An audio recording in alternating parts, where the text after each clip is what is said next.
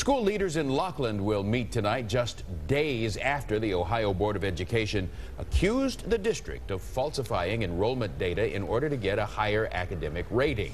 9 News reporter Bryce Onslinger is live at the district headquarters with what's happening tonight. Bryce? In less than an hour, that's right, Clyde, the Lockland School Board will meet here at this building for a special meeting. Now, it's hard to say what will come from this meeting because right now it's only scheduled to be an executive session. Now, the Ohio Department of Education has accused Lockland schools of cheating to inflate attendance records in order to stay in better standing with the state.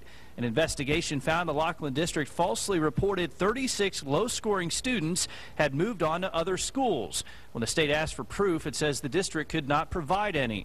As a result, the state has lowered Lockland's academic standings and school officials could face sanctions.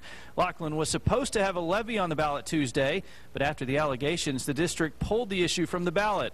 Board of Education Chairman Tim Burke said it's the first time in his 19 years on the board that a levy has been withdrawn other than by a court order. Now, if there is further state investigation into this issue, Lockland teachers could lose their teaching license. Some of those could, and so far the district has not commented on this issue, but we hope to hear from them at this meeting that gets started tonight at 7. Bryce Onslinger, 9 News, live in Lockland. All right, thanks, Bryce.